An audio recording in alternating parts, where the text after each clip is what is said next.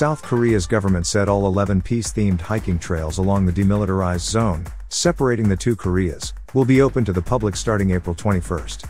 The DMZ, measuring about 250 kilometers long and 4 kilometers wide, is one of the world's most heavily fortified borders, with the rival Koreas technically in a state of conflict, as the 1950 to 1953 Korean War ended in a truce, not a peace treaty.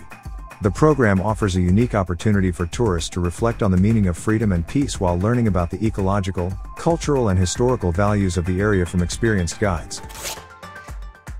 The main opposition Democratic Party decided to push for expanding the $0.77 breakfast project for college students with municipal funds. Under the plan, the DP plans to provide meals worth $3 on average for the price $0.77 to college students for breakfast, by making the government pay $0.77 and the schools pay the rest. DP will consider expanding the project for young adults who are not enrolled in college or work at industrial complexes.